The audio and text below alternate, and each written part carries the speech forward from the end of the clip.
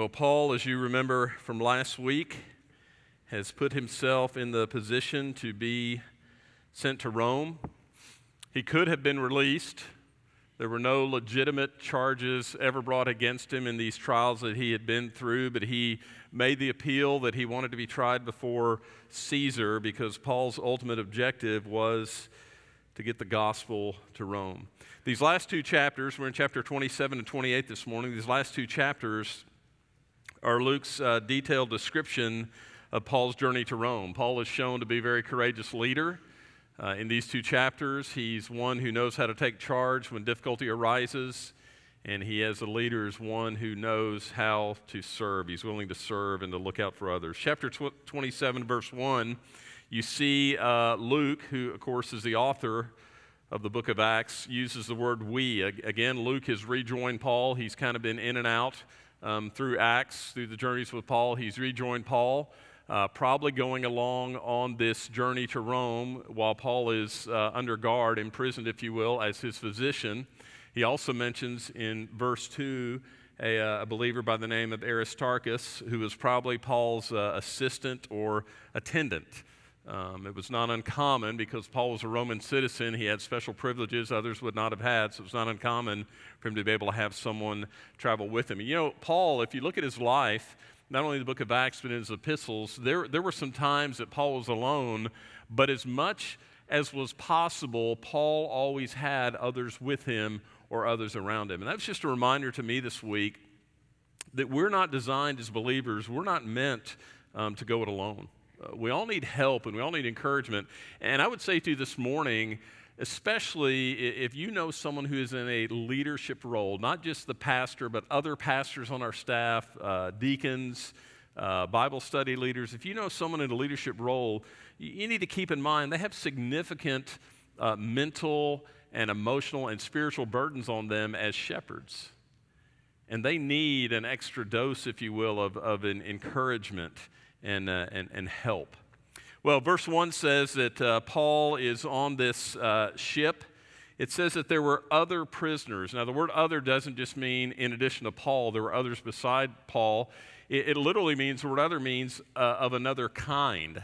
So it's very likely that many of these other prisoners that were with Paul had not committed the kinds of crimes that Paul had committed, but probably much more serious crimes. They were headed to Rome either for trial or perhaps they'd already been tried and for some reason were being sent to Rome for execution.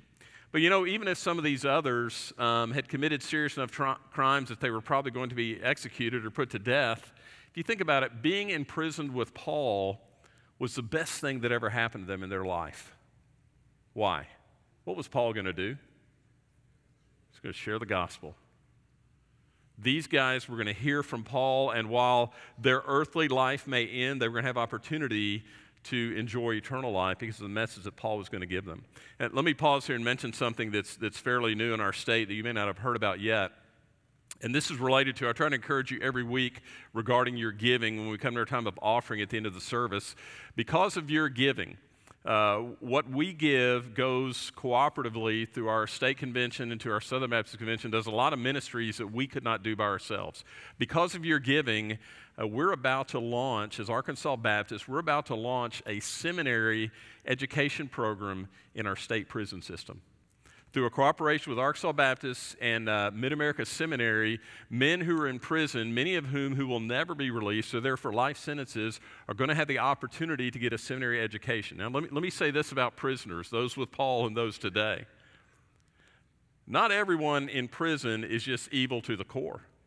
Some of them have just made horrible mistakes, and they're paying for those mistakes. These men in prison in the state of Arkansas are going to have the opportunity to get a seminary education, and even if they're not ever going to be released, even if they're in for life, many of them will pursue a seminary education so they can be chaplains and be pastors within the prison system. Isn't that phenomenal? It's phenomenal that we'd be able to offer that opportunity. It's because of the faithfulness of the giving of our church and other churches in the state of Arkansas. Verse 3 says they got to Sidon. Paul was allowed to visit friends and to get supplies. And you might think, well, that's kind of odd that he's a prisoner of the Roman government. Well, Paul was highly esteemed and highly trusted. Why? Because Paul lived a life of integrity. When we live lives of integrity, God opens doors that would not be open any other way. All right, read with me. Let's jump in chapter 27 at verse 9, verses 9 through 13, chapter 27 of the book of Acts. Since much time had passed, and the voyage was now dangerous because even the fast was already over, Paul advised them, saying, "Sirs, I perceive that the voyage will be with injury and much loss, not only of the cargo and ship, but also of our lives." But the centurion paid more attention to the pilot and to the owner of the ship than to what Paul said. And because the harbor was not suitable to spend the winter in, the majority decided to put out to sea from there on the chance that somehow they could reach Phoenix, a harbor of Crete, facing both southwest and northwest, and spend the winter there. Now when the south wind blew gently, supposing they had obtained their purpose, they weighed anchor and sailed along Crete, close to the shore. Well, they had sailed along the coast, and they'd come to this harbor called Fair Havens. You notice Paul mentioned it's a dangerous time of year to sail because it was after the fast. The fast is referring to Yom Kippur, or the Day of Atonement, the most high and holy day in Israel, and that usually occurred around September, October. Now, sailing in these waters was difficult between mid-September, mid-November, but nearly impossible from mid-November to mid-February. So they're probably somewhere around late October, maybe even November, and they want to set sail. You notice in verse 10, Paul says, "I perceive." Well, how did Paul perceive? Well, two things. Number one, we know from 2 Corinthians that Paul had already suffered through 3 shipwrecks prior to this one. So he had some experience about sailing and shipwrecks, but also we know that's very likely that the Spirit revealed that to him. Now, let me pause here and say just very quickly, it's always a good idea to learn from the shipwrecks of others, right? Not to repeat those things. And let me go a step further and say to students who are in this room and students who are in the venue, the smartest thing you can do is learn from your parents' shipwrecks. Okay? They've had them, and it's smart to learn from them. Paul had experienced some shipwrecks, and he says, look, I perceive we're going to lose a ship, we're going to lose cargo, we're going to lose lives. But you see, the centurion doesn't listen to Paul. He makes the decision to go on, and I want you to see 3 things that led him to this decision, because these are great examples of what not to look at when you're trying to determine the will of God for your life. Here's how not to determine God's will. The first thing, it says that he wanted to get to Phoenix because Fair Havens, where they were, was not the best place or not the most comfortable place to spend the winter. So part of his decision was based on their comfort. They were going to have to winter somewhere for 2 or 3 months. It was based on their comfort. And I would say to you this morning, God, if you're walking with him and you're truly following him, he's not always going to have you in a comfortable place.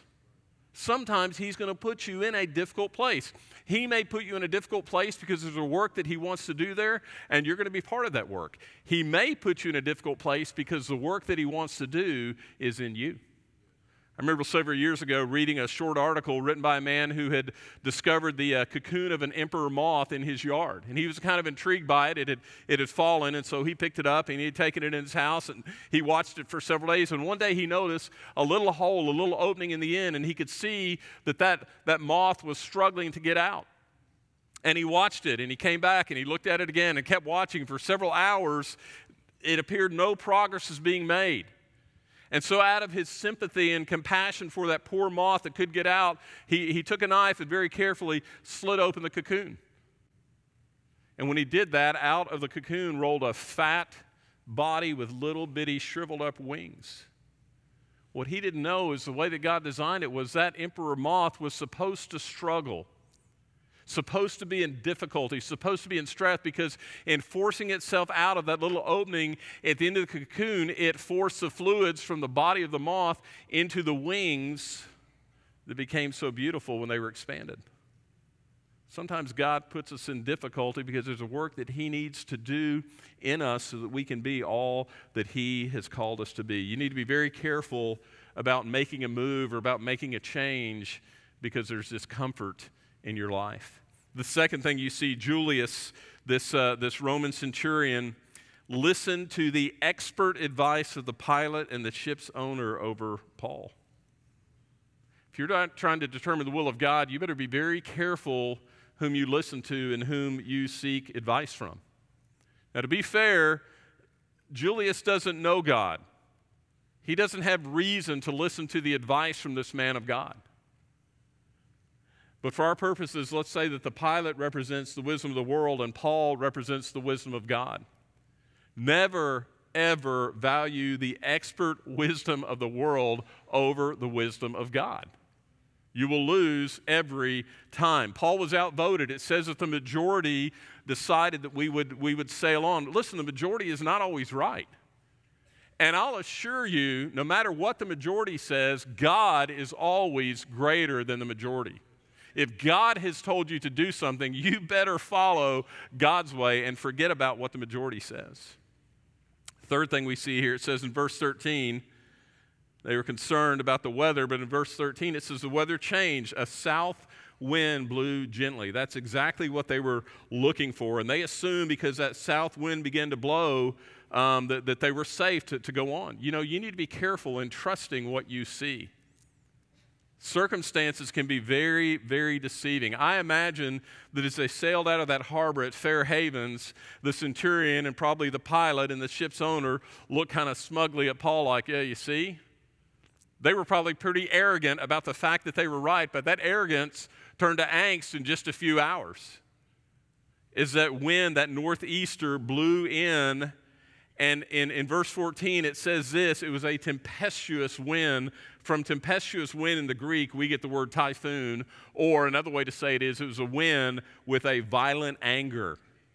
And that ship at this point is absolutely beyond their control. It's blown and it's tossed. It reminded me of what James said in chapter 1. If you don't have wisdom from God, you're going to be blown and tossed in life. Well, they hadn't followed the wisdom of God through Paul, and they were blown and they were tossed, and they began desperate things. First thing they did is they had a lifeboat. They brought that lifeboat in. It wasn't big enough for everyone on the ship, but it was a lifeboat, but it was wooden. It wasn't a rubber raft like we have today, and it kept banging into the ship, so they brought it up on the deck and lashed it down, and then somehow they took ropes and they tied ropes around the hull of the boat, hoping that would keep the boat from breaking up, and they got so desperate they threw the rigging and the tackle overboard, what they used to raise and lower the sails and what they used to bring cargo on and load off the ship. They threw all that stuff overboard. Look in chapter 27, verses 21 to 26. Since they'd been without food for a long time, Paul stood up among them, this is in the middle of the storm, and said, "Men, you should have listened to me and not set sail from Crete and incurred this injury and loss. Yet now I urge you to take heart, for there will be no loss of life, but only of the ship. For this very night there stood before me an angel of God to whom I belong and whom I worship, and he said, 'Do not be afraid, Paul, you must stand before Caesar. And behold, God has granted you all those who sail with you.'" Their lives are not going to be lost either. Verse 25, "So take heart, men, for I have faith in God, and it will be exactly as I have said, but we must run aground on some island." So here you have Paul the captive that becomes Paul the captain. You see, in true crisis, leaders always rise. And Paul becomes the captain, or Paul becomes the leader. He gives encouragement. He gives instructions. Hey, we're going to run aground. You need to eat. He warns the Roman guards. The crew decides, some of them decide when all this is going on that they'll just take the lifeboat and get off the ship. And he tells the Roman guards, you can't let them escape. We've all got to stay together if we're going to make it. So Paul gives instructions. He gives encouragement. And then Paul's an example. He affirms to them his faith in God. He says, I'm completely sure because the God whom I serve has promised me that we're all going to be saved. We're going to lose the ship. We're going to lose the cargo, but not one life is going to be lost. And then later in that chapter, you see that Paul breaks bread and gives thanks. I'm sure that was an odd thing to them in the midst of the storm. Paul's just calmly breaking bread, encouraging to eat, giving thanks. Look down in verse 42 to 44. The soldiers' plan as the ship ran aground and began to break up, the soldiers' plan was to kill the prisoners. Why? They're Romans. They're responsible. The soldier's responsible for the prisoner. If the prisoner escapes, the soldier pays for it with his life. Their plan was to kill the prisoners lest any should swim away and escape. But the centurion, wishing to save Paul, again, Paul is highly esteemed. Wishing to save Paul, he kept them from carrying out their plan. He ordered that those who could swim to jump overboard first, make sure to make for the land, and the rest on planks and on pieces of the ship, and so it was that all were brought safely to land. Paul saves the prisoners. His presence saves them from certain death at the hands of these soldiers. Well, they make it through the storm. You know, we know in life that storms are going to come. Sometimes those storms are due to our own disobedience. Think Jonah. Sometimes those storms, like in this case, are due to the disobedience of others. But we're going to face storms. I love Bruce Chesser, a couple of pastors back, used to always say, you've either just come out of a storm or maybe without knowing it, you're headed into the storm. We're going to go through storms in life. And what storms do is they reveal our character and they provide opportunity. Think about the character of Paul compared to the character of those sailors that want to abandon ship. Paul's going to stay. Paul's going to make sure that everyone is taken care of. Paul, because of the storm, has opportunity to serve and to witness to those who are around him. You're going to face storms. I'm going to face storms. We have to decide before we're in the midst of the storm that we're going to let God use that storm in our life to build our character and to provide opportunity. Well, chapter 28.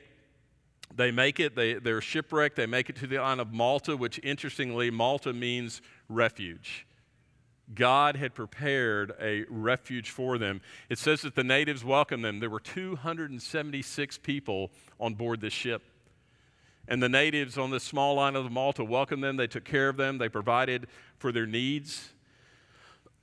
Excuse me, Paul, you notice, as they make it to shore and they're building a fire, Paul's not sitting back. And he could have been. Paul could have been saying, well, I rescued everyone. I have a right to sit back and let them wait on me and let them care for me. But no, Paul is a servant leader. He's right in the middle of the activity. They're gathering things to build a fire. Paul, gathering some brush, is bitten by a viper.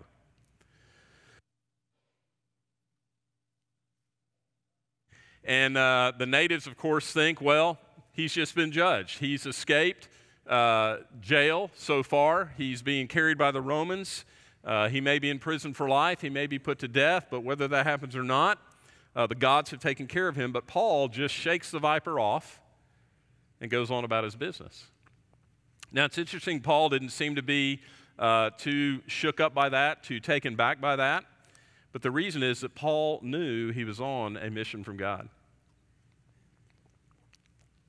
God had a plan for Paul. Nothing, not a storm, not a shipwreck, not a viper was going to thwart God's plan. Listen, God has a plan and a purpose for each one of us. And none of you, when you're in a storm, if you're walking with the Lord, none of you need to worry about the outcome. You just need to trust. If God has a plan, nothing will thwart his plan. Not a hair on your head will be hurt if that's not part of God's plan and purpose for you. Look in verse 11. They wintered on that island. It says they spent 3 months on the island.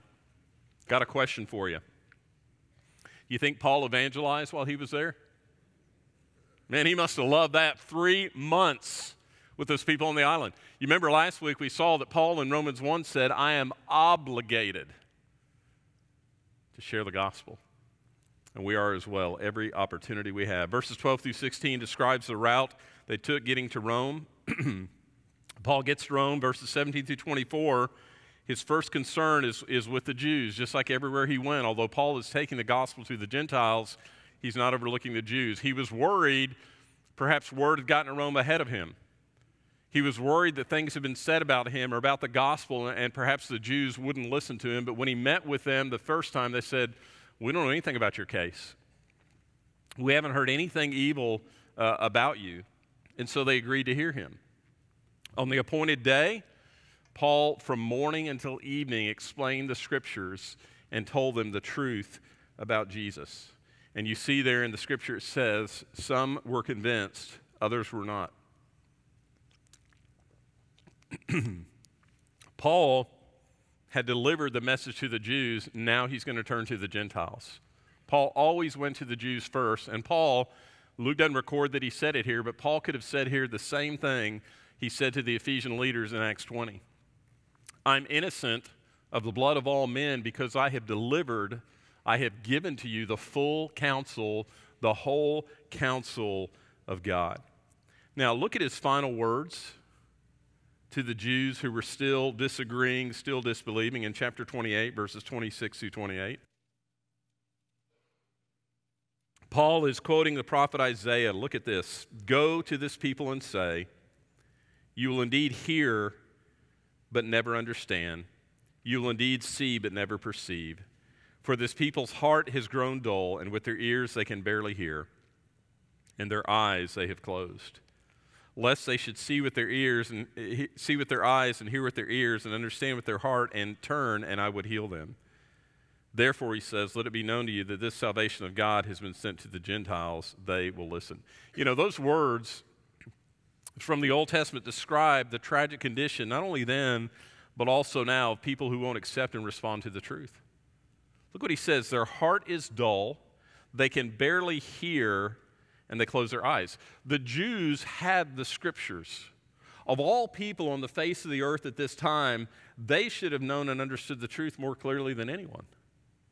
You know, it seems like the more spiritual privilege people have, the more resistant they are to spiritual truth. You think about that in the context of our nation. The U.S. is, without a doubt, at this time, the most spiritually privileged nation in the world. But people aren't very responsive to the gospel. There are people who are in church every week, this church and other churches, that have heard the truth and heard the truth and heard the truth, but they don't understand and they don't perceive. Their heart has grown dull and calloused, and they don't respond to the gospel. The closing of chapter 28, the closing of the book of Acts, it says in verse 30 and 31 that Paul lived in his own house. Paul was free, although he was under the Romans. Technically, he was in prison. It was kind of a house arrest. He lived in his own house, and he was free to proclaim the gospel, to tell people about Jesus. And because Paul was imprisoned by the Romans, he was in this house. He was chained to a guard. Every 6 hours, those guards changed shift. What do you think those guards heard continually from the mouth of Paul? Oh, no, not Paul, not again. But you know what Paul says in Philippians 1 and 4? Paul says that some of those guards came to know Christ. Well, with that, Luke ends his record. There's no word on the trial. From historical records and from Paul's own writings that detail some of his visits to other churches that he made, it appears that this time Paul was released from Rome, only just a few years later to be rearrested, tried, and of course executed somewhere around 67 or 68 AD. Now, Luke's ending of this account is kind of abrupt, and we don't really know why, but I like what I read by one commentator who simply said, there is no formal, proper ending to the book of Acts because the story goes on. The story goes on because you and I, have been given the task of carrying the gospel, disseminating the gospel to all the nations. Now, before we finish our study of Acts this morning, I thought it'd be good to remember our purpose objective when we began back in January. We said that we wanted to see how God worked, how God moved through the early church, and from that historical negative, draw some historical narrative, draw some perspectives or principles of how God would use us in the church today. Now, I can't possibly review 27 weeks in the next few minutes, but I want to remind you of just a few threads that you can see running throughout the book. In fact, what I did is I sat down and I thought, okay, if I was going to give this book a different title, what would I title it? I came up with 4 different titles. The first title that I would give the book of Acts, I'd simply call it The Witness of the Apostles. Because what you see throughout the book of Acts is them obeying the command to take the gospel to all nations. And they did a far better job than we're doing today. And think about the fact they did it without the transportation we have today and the communication we have today. They were simply faithful to the task, and God bless that. You know, the Greek word for witness is the word martyrs. And that probably sounds pretty close to you to the word martyr. It's where we get the word martyr. So literally, as witnesses, they were putting their life on the line for the gospel. There was one overarching purpose of life, and they gave their lives to it, and we're called to give our lives to that same purpose. The second title I would give the book of Acts is The Importance of the Church. Throughout the book of Acts, as the church began and as the church spread and there were more and more churches, you see that throughout the book they were gathered consistently. Consistently, the body gathered together daily. Weekly, they all came together in a larger setting like this, but daily they gathered in homes. But consistently, they met together. And you remember from Acts chapter 2, we're told that they were steadfastly devoted to four things: the Scriptures, apostles' teaching; fellowship, that's unity and accountability; the breaking of bread, remembering the sacrifice of Christ; and prayer. They were devoted to those things. I was thinking this week about being devoted to the Scriptures. I remember that last week I mentioned to you that we need to be very careful that we know the Scripture well. And you remember last week we talked about the resurrection and how important the resurrection was. And I said that there'll be some in our day that deny that. And you really don't have hope without the resurrection. Jesus died on the cross for our sins. If he did that as a good man, that's great, but it does nothing for us. It's the resurrection that's the good news of the gospel. I mentioned it to you last week. On Monday, I got a text from my daughter in Texas. She said, "Dad, you won't believe. A pastor in our town got in his pulpit this week and said he didn't think it was necessary to believe in the resurrection." And then she said this: "What does he have to preach about? Doesn't that work him out of a job?" Absolutely. If the job of a pastor is to proclaim the good news, you can't do that apart from the resurrection.